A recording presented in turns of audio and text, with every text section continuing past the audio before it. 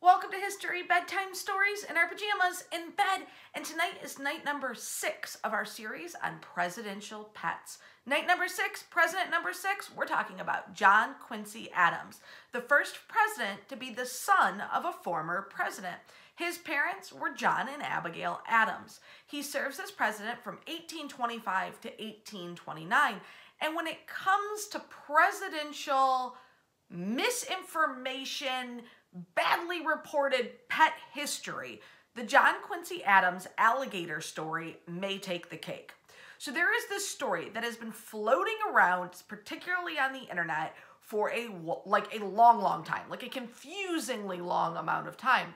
And it says that the Marquis de Lafayette, the Revolutionary War hero, friend of George Washington, on his 24-state United States tour in 1824 that lasted into 1825, is gifted an alligator, which he takes to the White House and gives to John Quincy Adams. John Quincy Adams is like, this is awesome, I'm going to scare all my guests. He puts this alligator, which some stories say is as long as 15 feet, in the unfinished, still being built East Room and its attached bathroom, where it's got a tub to sort of play around in.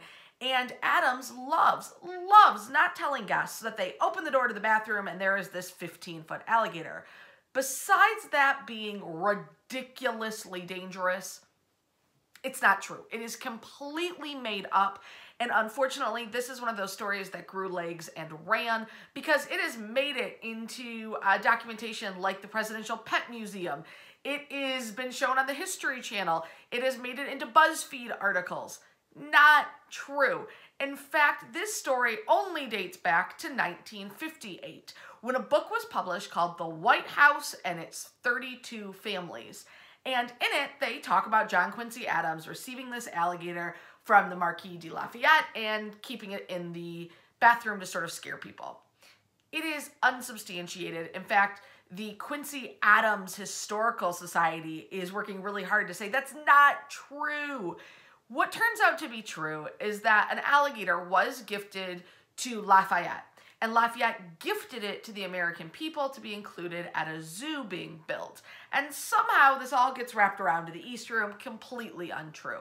The one sort of pet John Quincy Adams and his wife actually do keep is silkworms.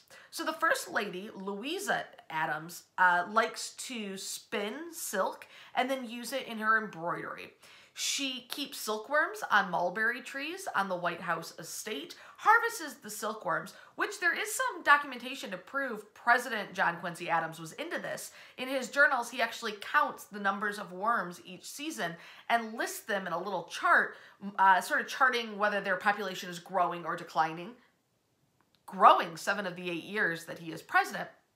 But his wife Louisa is the one to harvest them and use them in her embroidery and stitchery.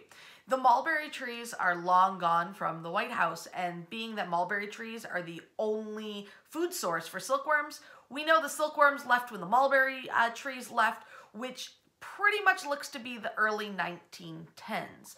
But the silkworms are a legacy of John Quincy Adams and Louisa Adams, and some of her embroidery can actually be seen in the Smithsonian Institute. Using silk thread, it is thought that she spun from the silkworms that were kept at the White House. I hope you're enjoying presidential pet history. Wash your hands, be kind to each other. We'll see you tomorrow night for night number 7.